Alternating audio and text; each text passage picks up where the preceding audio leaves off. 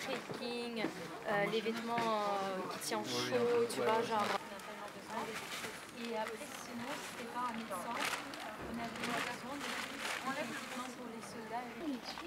Tiens, il y a bétadine. I'm coming here because I think that the Ukrainians are doing the war for us. They're fighting for us. So I'm European, I'm German, half Belgian. I'm living here in France. And I think that they're fighting for us, for our freedom. So we just have to stop Putin and we have to help them. That's why. Ah, bébé là. Voilà, très bien, super. D'accord. Hygiénique, on va le mettre au part. Same with medicine. I have friends, they are doctors or nurses, they gave me stuff. And all the warm clothing and gloves for the soldiers, the Ukrainian soldiers. Non, non, je n'ai pas besoin de ça. Bah, prenez-le s'il vous plaît parce que j'ai pas assez de place.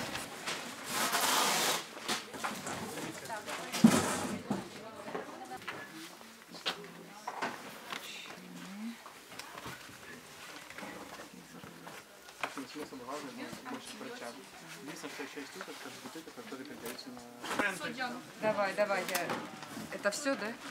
Вот, здесь. Смотри, Даш. Yeah, we are volunteering. We try to help some humanitarian aids for Ukraine. We have some hygienic stuff, we have some food and medicines.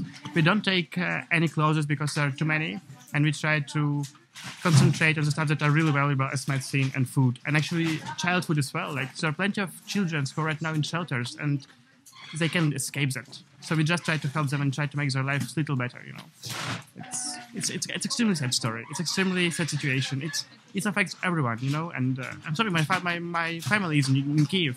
My brother is just 10 years old, and my mother created a shelter inside our house to help other children. That's terrific. Just the idea of it.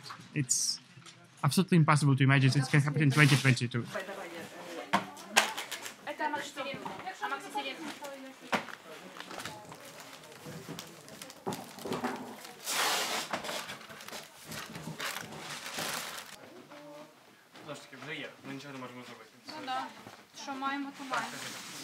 It's really hard to explain how many trucks we have per day because it depends. And where? Seriously.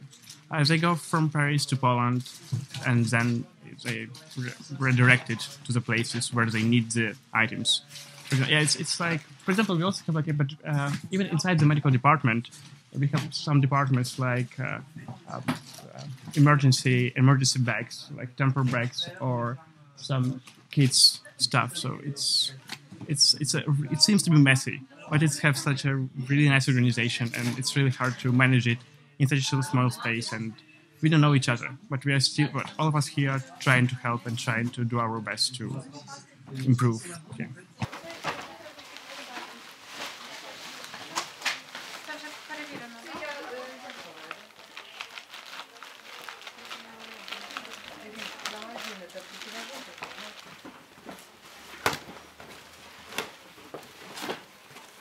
I spoke to my family yesterday via call, and I don't know. It's hard to explain their current situation because I guess their mental state protects them.